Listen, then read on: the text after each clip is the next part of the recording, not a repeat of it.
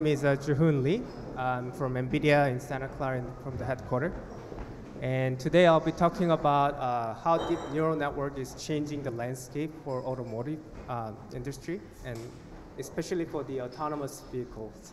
So I will be talking about mainly on the how AI is affecting this landscape. Please.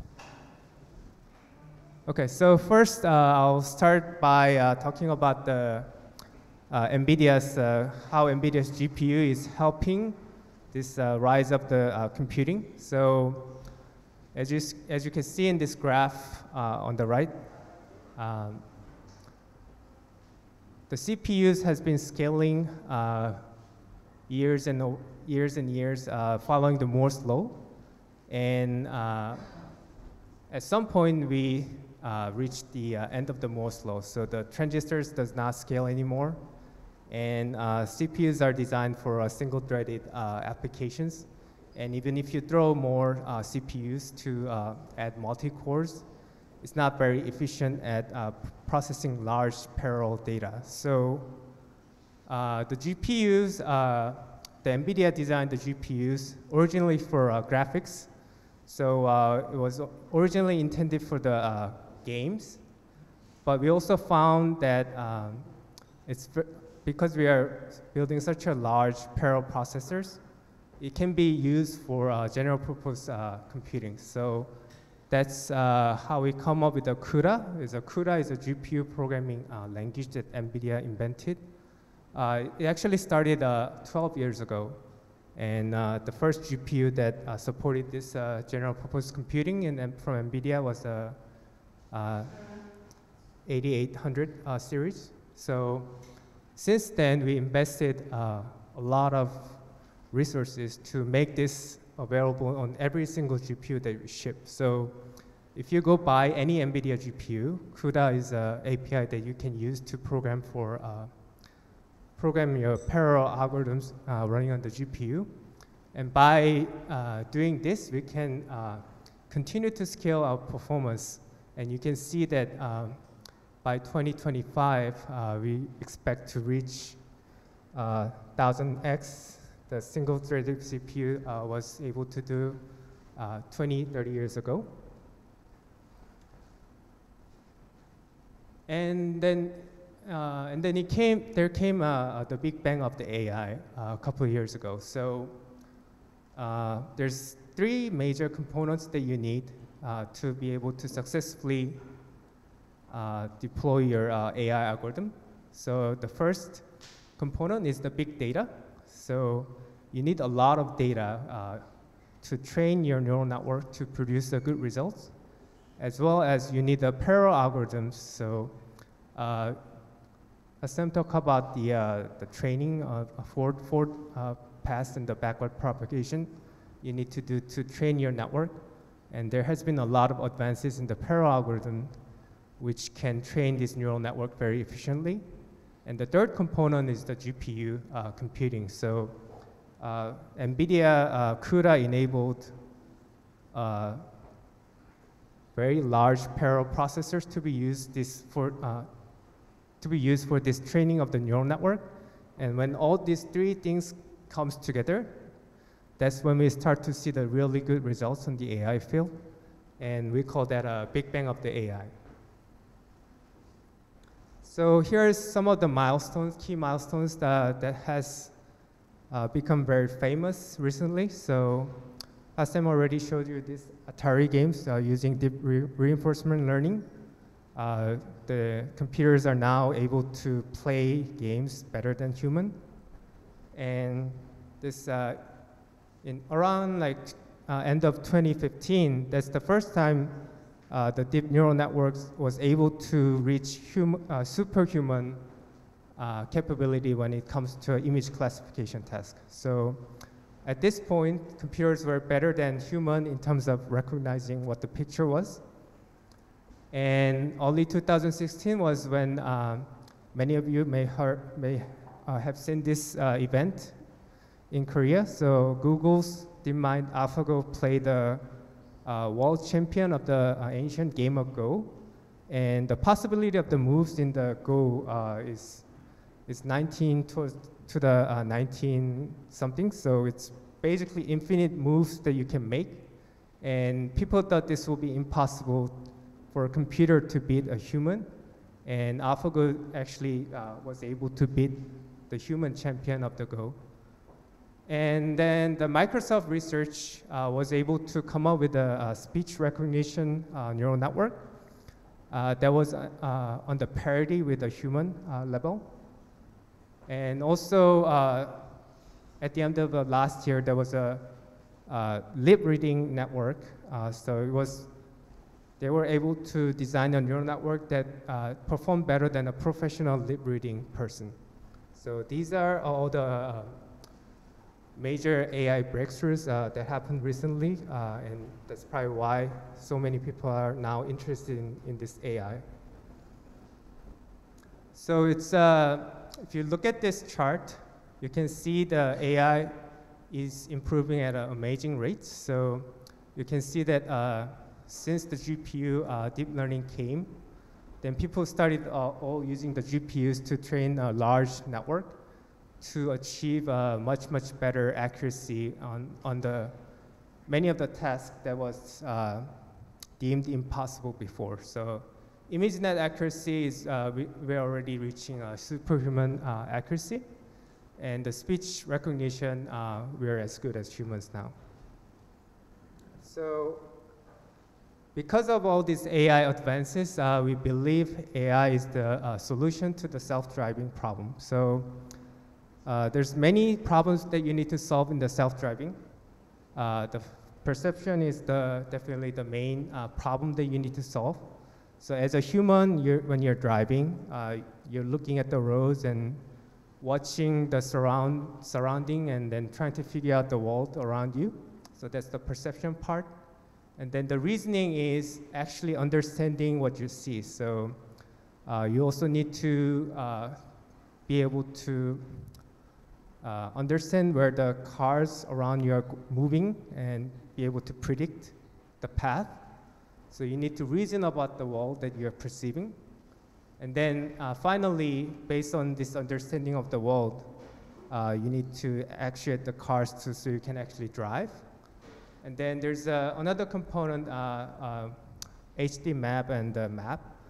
So these will be another key solution where you need to basically complement your perception. So with the prior knowledge, when you're driving to an area where you're already familiar with, it's much easier to drive. So you can think of these HD maps as a prior knowledge that you have about the world, so you can make better decisions about the self-driving. So all of this is enabled by the AI computing now. So let's talk about what kind of things that NVIDIA is doing in terms of deep learning for autonomous driving.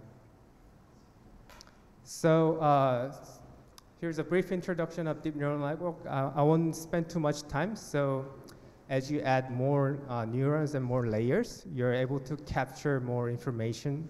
So larger networks tends to perform better at a complex task. And that means you need to build a large network, and it requires a lot of computation power.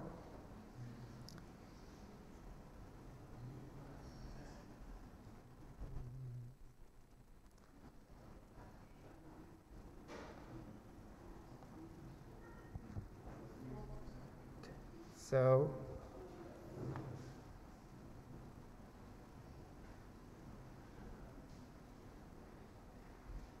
okay, sorry about that. So the first problem that we're solving with the deep learning is a problem of multi-class object detection and classification. So based on the camera inputs, we need to be able to locate where the objects are in the image, as well as classify what the image is. So in this example here, it's showing an NVIDIA's network where we are detecting the location of the object, and you can see the boxes are labeled with the different colors that corresponds to a different class of the objects. So This is one of the network that we use in our self-driving car. And the second network that we're developing is for detection of the lanes. So in this example, you can see the two eagle lanes in the middle. So the left is the eagle left lane, and the green is the eagle right. Then you can also detect the adjacent lanes on the road. So you can also detect the yellow and blue lanes using this. And this is key information that you need if you're trying to make a lane change, for example, or if you're trying to stay in the middle of the lane, you'll need this information. And another network that we are developing at NVIDIA is what we call a free space detection network. It's actually a segmentation network. It's similar to a pixel level segmentation that Hassan mentioned. But instead of labeling per pixel, like every pixel on the image, what we are doing here is we are capturing the boundary of where the free space is, so that the network can tell us what area is safe to drive to versus what areas we need to pay attention to. And another output that's coming out from this network is the classification of the objects at the boundary. So at the boundary of this line, you can see that the green line means the curves of the road. And then you can have cars or pedestrians. So we have different classes that we labeled in our data set. And we are able to not just detect the free space, but also have more information about what kind of object is at the boundary. So you can think of this network as a complementary of the detection and classification network that we are having. And it's always better to have a redundancy information in case you need to make it safer to drive around you. So we are using all of these networks together to understand the world around the vehicle. And another network besides the perception that we are working on is what we call a pylon net. So this pylon net is an end-to-end autonomous driving network. So what that means is given the input image, the output of the network is the actual actuation command to the car. So before, if you look at our perception networks, what the network was predicting was where the object is and what the object is, and this information about the world. But if you actually think about how humans drive, you don't necessarily actually try to detect every single object around you and try to track them. Rather, you're actually looking at the road ahead of you, and then you're making decisions to where to go based on that information. So we're trying to build this network that's mimicking the human behavior. And in this slide, what's very interesting about this network is even though we're not explicitly telling the network to detect the lanes, for example, if you look at how network is actually, where the network is paying attention to, you can see this green. So we visualized how the network is actually perceiving the image. And the visualization tells us that the network is actually paying attention to the edges of the road, even though we didn't explicitly train the network this way. And this is similar to how human would drive. Like, you will have to understand some boundary of things and be able, in order for you to be able to drive. And we have a paper published recently on this network. So you can find more information about how we designed this network and trained it. So on the right-hand side, this is architecture of our network. So it's basically a convolutional neural network that's taking the camera image as an input. And it's a 9-layer network with a 5 convolution layer and some pooling layers, and the final layers are actually before the final layer there's a 1 normalization layer, and this network can output the actuation command directly using this architecture. So I talked about what kind of networks that NVIDIA is developing to enable this autonomous driving. But let's also talk about how we're using our GPUs to enable all this network. So NVIDIA provides a complete deep learning platform. So on the server side, we provide frameworks and softwares that you can use to train your network easily. But we don't stop there. We actually have a deployment solution as well. So on the same GPUs, we have a software called the Tensor RT, where we optimize the network for the inference performance. And the network can be deployed on any of our GPU-based hardwares. So I'll talk a little bit more about each of these in the next coming slides.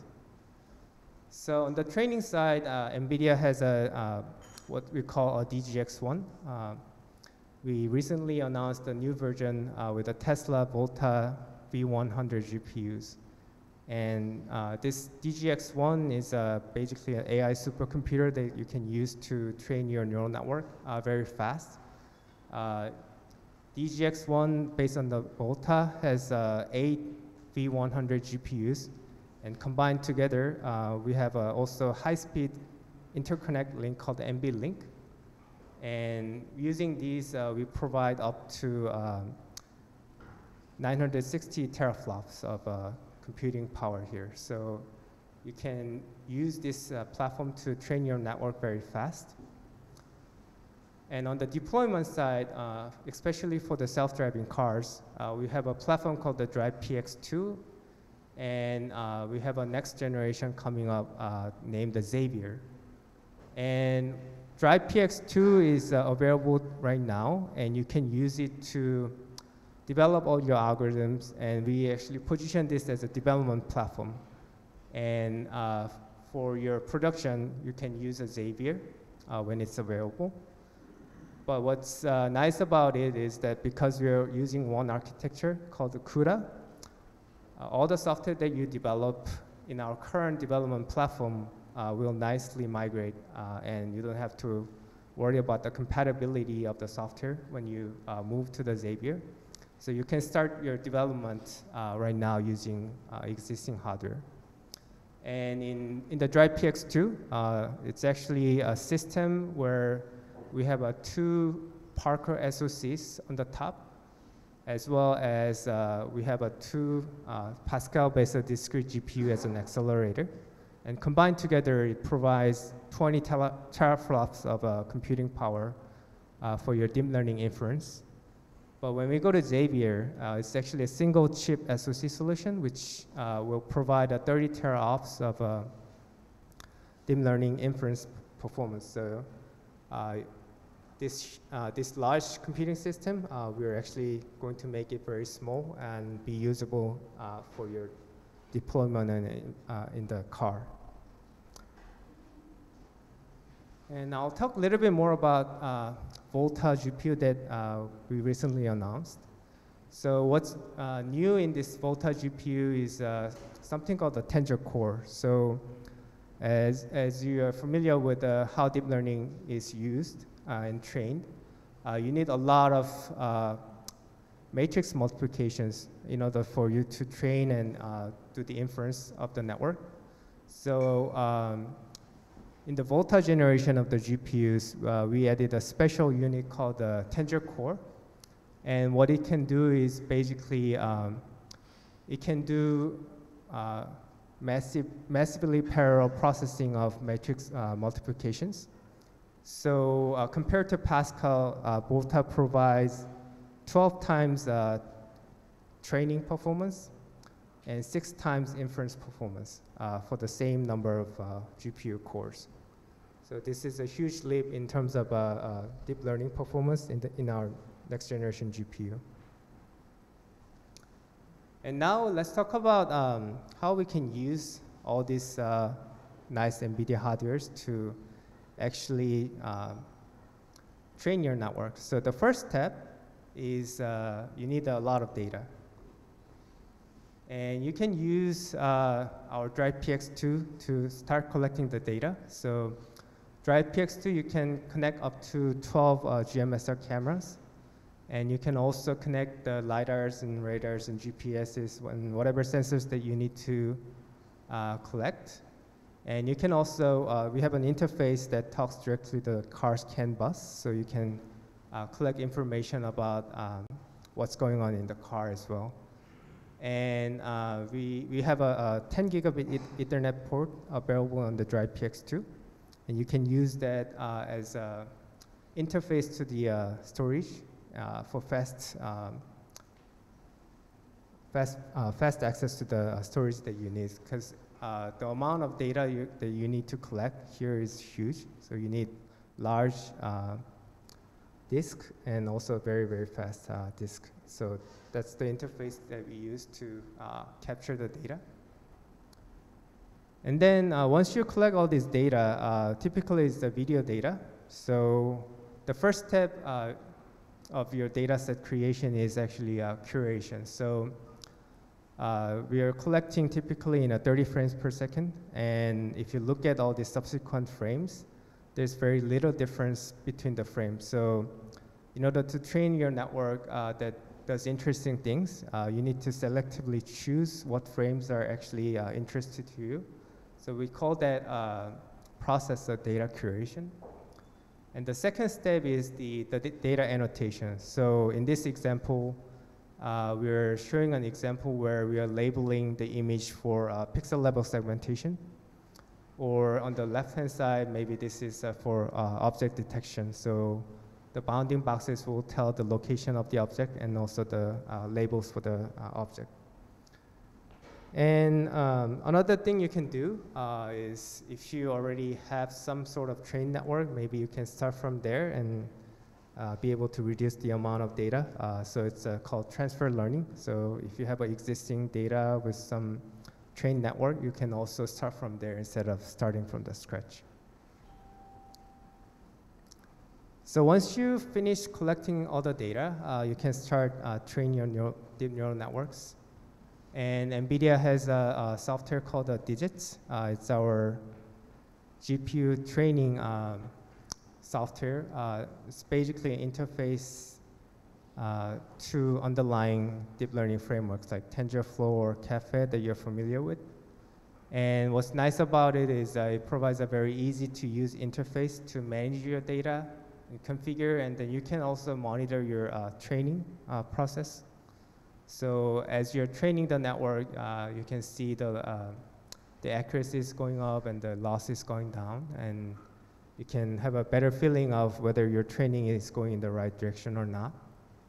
And another nice feature is the visualization. So we provide a lot of tools that you can use to understand what's going on in the network. So yeah, so as you're monitoring the training process, you can tell that if you have a network that's learning, so your accuracy is going up and then your loss is going down, that's the well-behaved training. There could be some problems with as you're training your network. So typical problem is an overfitting problem. So if you have data that's too skewed in one direction, your network may end up learning that very particular input data, and you may end up with overfitting. So by observing these trends as you're training, you can detect whether your network is going to be converging into a good state or not, and you can abort your training if it's not going well and try different hyperparameters or change your data set. So here's an example of how fast you can train your network.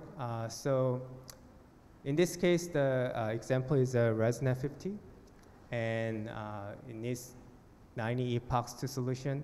So if you're just using the CPUs, it will take 700 hours. But if you use DGX zone with the Volta GPUs, you can finish the training in 7.4 hours. So that gives you an advantage of being able to try many different experiments as you're training your network. So that's how you would train your network using our DGX1 servers. Now let's talk about how we can actually deploy this trained network on a car. And as you can imagine, the inferencing is not actually very cheap. You still need a lot of computing power in order to able to inference all your DNNs in the car. So our solution to that is called the Tensor RT, and it's basically a software that takes your trained network as an input, and then we perform all the optimizations for our target hardware that NVIDIA is providing. And it's fully automated, so you don't have to interfere too much when you're using this tool. It's basically you invoke the tool, you give the input network. The output is the optimized runtime that you can deploy in your Drive PX, for example. Another thing that Tensor RT is enabling is a low precision inference. So Hassan mentioned that during the training, you typically need EP32 precision. But during the inference, we can actually do a good job using either 16-bit or 8-bit precision. So Tensor RT will do the quantization to this low precision deployment as well. And NVIDIA GPU has hardware for this low precision arithmetics. And for this low precision arithmetics, the throughput is much higher on the NVIDIA GPU. So Tensor RT performs many different optimizations. So typical optimization that you can think of is a fusion of network layers. And I'll talk a little bit more about why this is important. And another thing is that we also do auto-tuning on the target platform. So given so many different ways of computing the same algorithm, it's hard to predict what would be the best algorithm to use to inference your network. So Tensor RT will take care of that automatically.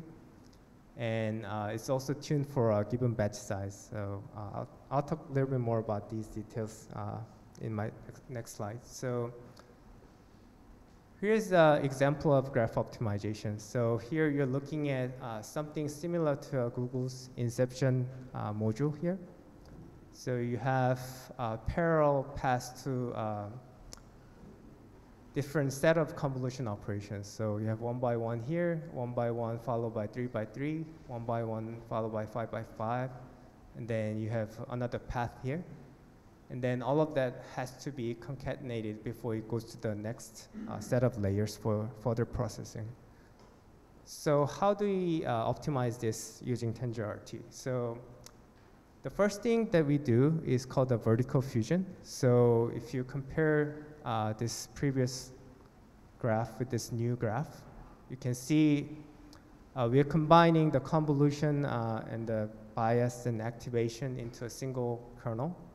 And the advantage of doing this fusion is that between the kernel invocations, you're actually writing out the results to the memory and then reading back for the next kernel. So you're getting rid of the unnecessary memory traffic, as well as you're reducing the kernel launch latency, kernel launch overhead of the GPU. So this is the first step of the optimization called the vertical fusion. Next step is to fuse the same size kernels horizontally. So if you look at these 3 1-by-1 convolutions, they're actually operating on the same input. So what that actually means is these 3 blocks let's say if this one has 4 filters, this one has 4 filters, and this one also has 4 filters.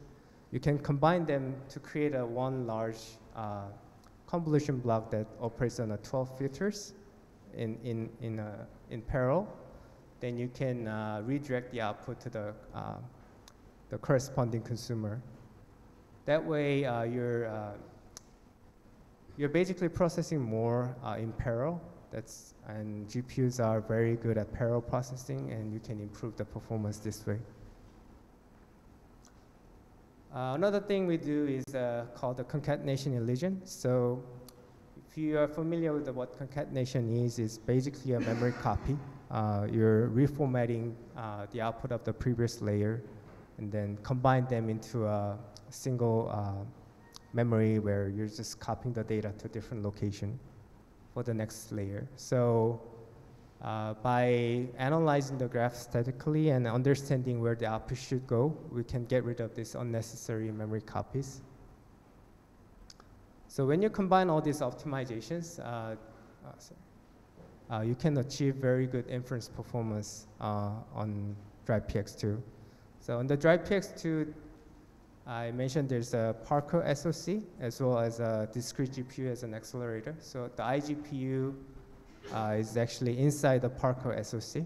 It's a rather small processor, but it's already producing very fast inference performance on these networks. And another thing you can look at is the discrete GPU, the Pascal discrete GPU on the Drive PX2. It has an integer 8 inference capability in the hardware. So we can take advantage of low precision inference and get much better performance on this platform. So if you compare these two, you can see it's a different magnitude. And Drive PX2 has 2 of these discrete GPUs that you can use to accelerate your DNNs in the car. So how do you actually do this low precision inference? So TensorRT will basically take care of the quantization for you. But what we are doing here is something called calibration. So the algorithm underneath it is actually what we call an entropy calibration algorithm. It's based on information theory of distribution. So if you are familiar with the Kohlberg-Leibler divergence, that's the metric that we use to approximate the full precision distribution of the network output into a low precision output. So if you think of your full precision FP32 network producing some kind of distribution of the outputs for each of the layers, you can approximate that distribution using smaller number of bits. In this case, we're using 8 bits to approximate the original distribution. And the algorithm basically minimizes the loss between the 2 distributions. So that's how we are approaching this quantization problem. And here's some results that we get using TensorRT. So you're not going to get the exact same accuracy as before because you're actually losing some information. But as you can see here, the difference is very, very minimal.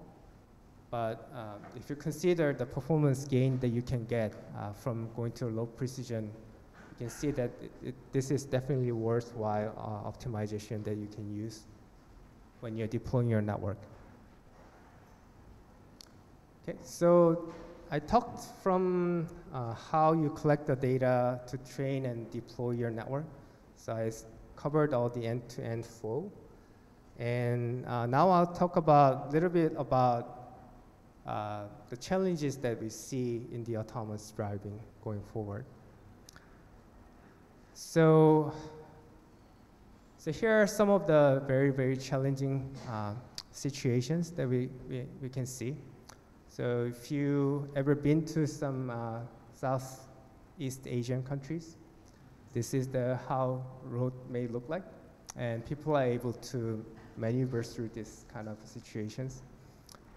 So this is one of the situations if you really want the self-driving cars to be safely drive. This is one of the challenges.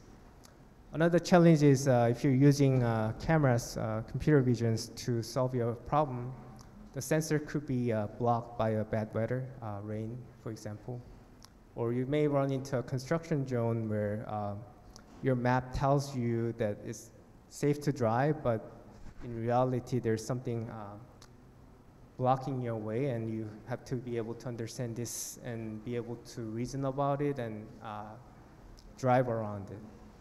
On paved road, some of the very complicated rotary here. I don't know how many people have seen this kind of traffic signs, but there's so many different types of traffic signs in the world that it's really interesting if you just look at the variety of the signs that you have to be able to understand. It's a mind-boggling challenge. So these are all very different, difficult situations, but there's also moral challenges. So in this left-hand side example, if you have one person in front of your vehicle versus many people, do you have to avoid, like, is it better to avoid multiple people or the single person? Like, it's hard to, as an engineer, you can define some metrics, but that's probably not the right way to solve this kind of problem. So there has to be a lot of legal and ethical issues to be solved in this space. On the right-hand side, if you build your network to be able to detect, for example, pedestrians and animals, if you go into a country where there's, for example, Australia, where there's a kangaroo, if you've never driven there, like if you don't have a data to train this kind of animal, your network will not be able to detect this correctly. And I think this was, recently there was an accident happened by the autonomous vehicle. I think it was one of the companies were doing the testing in Australia and then ran into this issue. So these are all kinds of interesting challenges we need to solve going forward. So let's put everything that I talked about together. So if I have a network that can do the perception and the planning, and if we solved all the problems together, and we actually make the car drive using these AI algorithms, you can imagine something like this. So here's a video. A short video.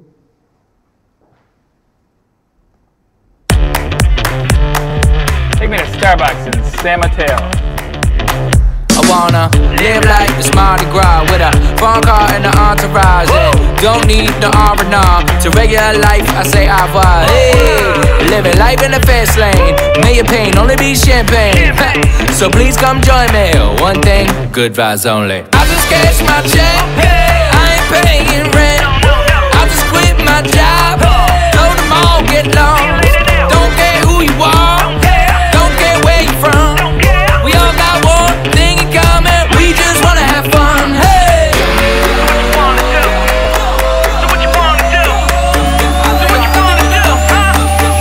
One thing, good vibes only. I just cash my check. I ain't paying rent. I just quit my job. Go to mall, get lost. Don't care who you are. Don't care where you from. We all got one thing in common. We just wanna have fun. Hey. Do what you wanna do. Think about to do it. Think about to do it. Do something crazy.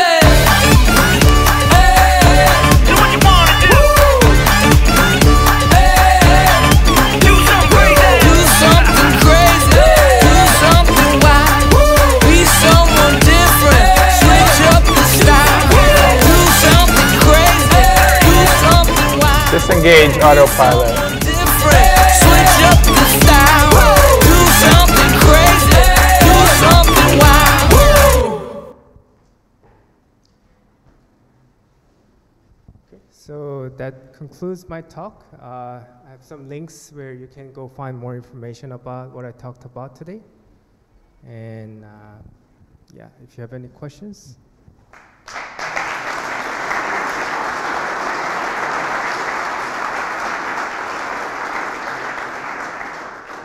So who has any questions?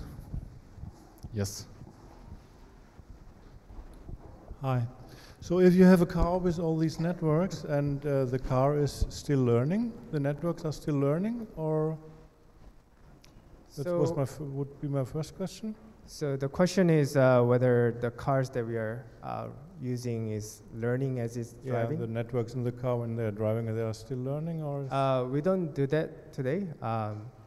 We usually have a data collection vehicle that goes around and collect the data, and then you have to label the data. And we train our network on our data server using DGX1 clusters. And then once you have an update model, we can over the air update the vehicles, but we don't do the in-car training today. Okay, and then I think the second question is just for fun. And in the future, they should exchange their knowledge. So if one make an experience, they say, if you're a personal driver, you have an accident, you learn in this situation to behave different.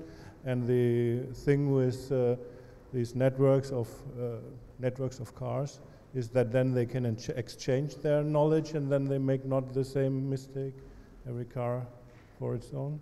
Yeah, so definitely. So the DNNs don't actually tell you how confident your prediction is, especially for if you're doing a classification. The softmax doesn't actually tell you the probability directly. So if you want to understand where you're having trouble with, like for example, like unexpected situations where your DNN is not sure of how to handle, what we need in the vehicle is a metric that you can use as you're driving around and be able to tell, okay, here's a situation that I'm not certain about.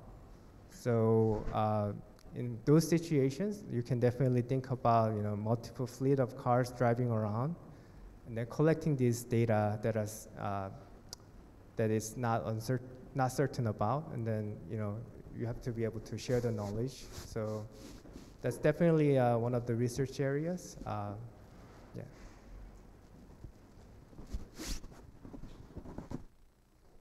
I have two questions. Okay. The first one, I was at the autonomous driving meetup a long time ago, 6 months or 8 months ago, with Audi, VW, and they were working with NVIDIA, and there was the question of Drive PX being fast enough or not fast enough in operation. So what is the current maximum speed limit for the car with Drive PX, and with Xavier, will it be higher? Because the recognition rate was... So are you talking about the vehicle speed itself, or? Yeah, because in a vehicles, if you have 12 or 16 sensors, like cameras, LiDAR, radar, and all this, and you collect all this data, and you need to reach a certain frequency of recognition. At 100 kilometers per hour, you have to recognize higher than 200, even higher, and so on. And there was a speed limit with Drive PX at the moment. Yeah, I'm not aware of that limit off my head, or I don't even know if that limit exists. And I think it depends on the situation and the problem that you're trying to solve. So highway driving, surprisingly, is not the most difficult situation. I believe the urban driving situation could be more challenging when you're going lower speed. Because there are so many unexpected things that can happen, right? The pedestrian can jump onto the road, or there will be a bicycle, yeah. So to answer your original question, I don't know the answer, but I don't think like high speed is necessarily the most challenging situation to solve. Well, actually, there was someone from NVIDIA saying Drive PX is not recommended for higher than certain speed with the Audi because of all the data coming in, and we should wait for the next chip, like probably Xavier. They didn't want to talk about it at that time, and that would be yeah, I don't know the background of the discussion you had with the NVIDIA person, so. The second one is probably a lot easier. How much does a DJX1 cost? How much does a Tesla Volta? DGX1, the cost of the DGX1? Yeah. I don't want to give the wrong answer. Charlotte, But it's very cheap compared to CPU powered data center. Because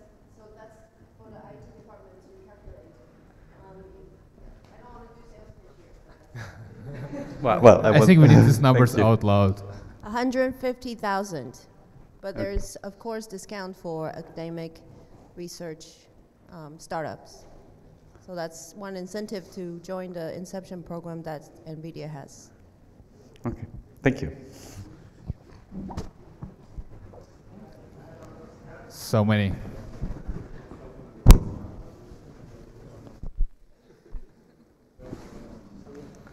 So we need the GPU for the training the data. So do we need still the GPU in the lab or for the testing phase? So the question is, do we need GPU for the inference? Yeah.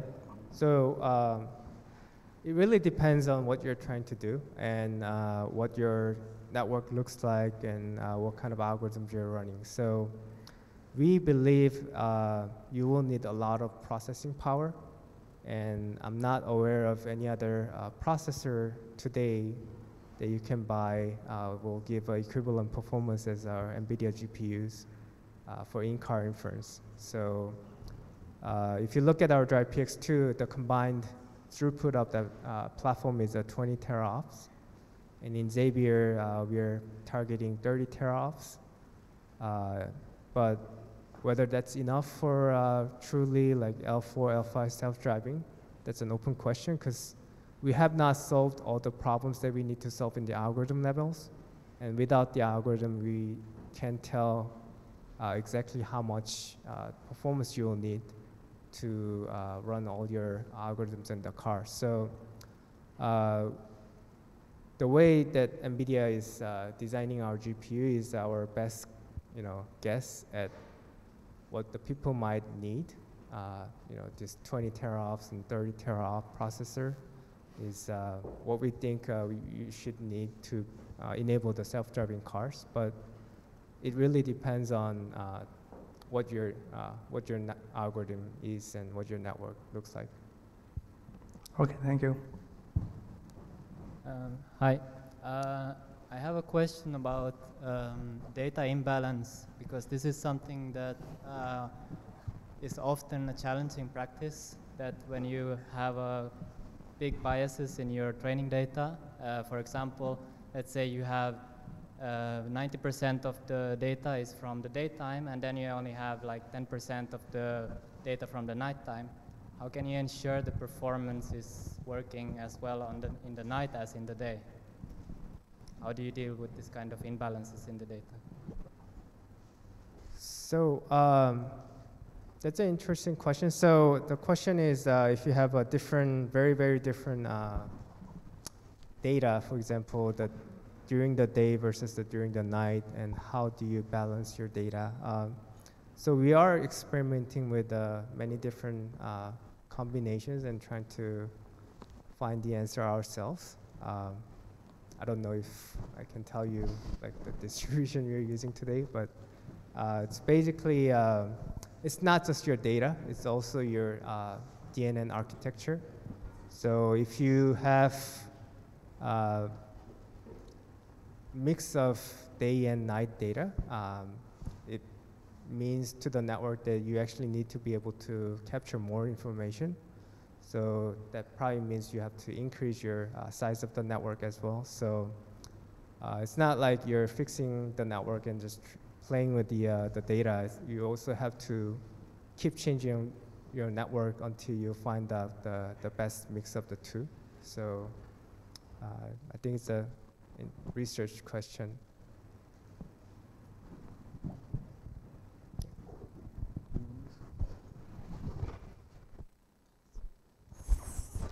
So I just want to understand, like, why do you always compare GPUs with CPUs? Like, for example, like we all have home computers, and we have a GPU and we have a CPU. So GPUs are like accelerators.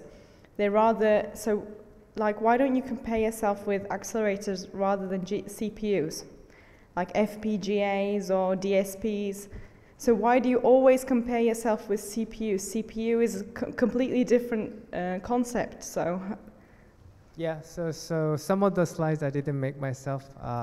It came from, well, it's to answer the question, is more the slide itself was comparison was more geared towards the data center. You know, data center today at least the main processor is the CPU. It's true that FPGAs and DSPs are coming along, especially in the self-driving the car deployment side, but we actually don't have like in our hands like access to these the chips they claim to be good performance. Like in order for us to benchmark against the competitor, we need to have access to that chip. But it's all on the paper today. But GPU is something you can go buy right now. So until we see the actual product, we cannot do the fair comparison. Okay.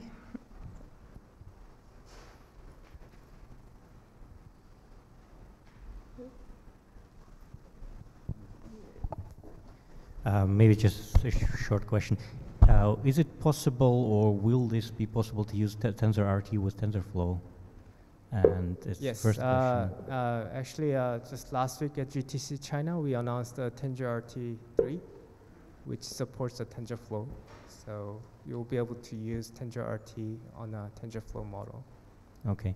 And the second question: were you experimenting with the recurrent networks in autonomous driving context?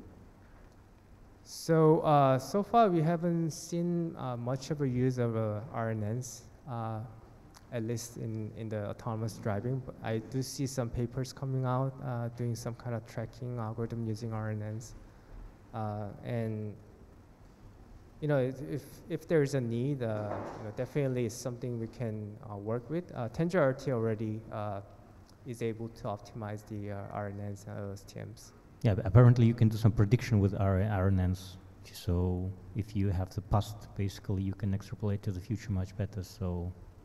Sorry, I didn't hear you. So if you are using the past data from the past, basically, and feeding into the recurrent network, the past data, so you're basically extrapolating the model into the future by RNN. So I'm wondering whether it has been tested just for, instead of using some simple Kalman projection or something like this? I'm not sure if I understood your question. Okay, so we can clarify it offline then, I guess. Okay. Couple last ones? No more hands, are? Yeah. Okay, so thank you again for a nice talk.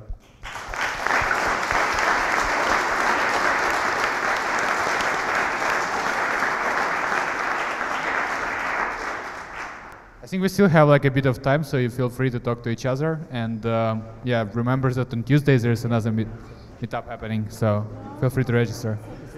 Thank you again.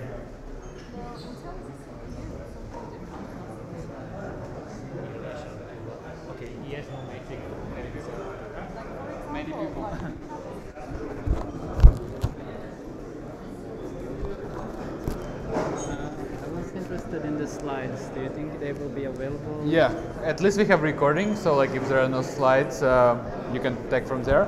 But I think they're also going to share. Like I will ask speakers and we'll share on Slack at least. Slack, Twitter, maybe also Meetup. So most likely all of them. I don't have the Slack.